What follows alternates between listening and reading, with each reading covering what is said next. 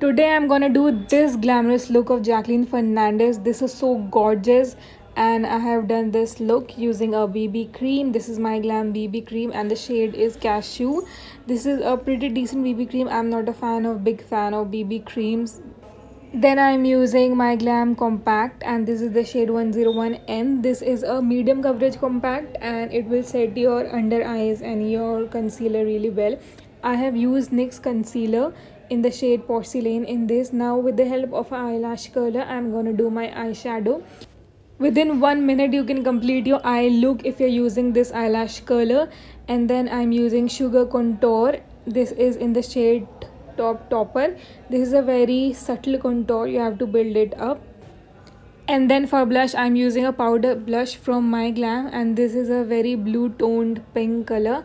It looks very beautiful if you want a matte look. This look of Jacqueline was very matte with no highlighter and this is a very gorgeous look. I am in love with it and this is the complete look.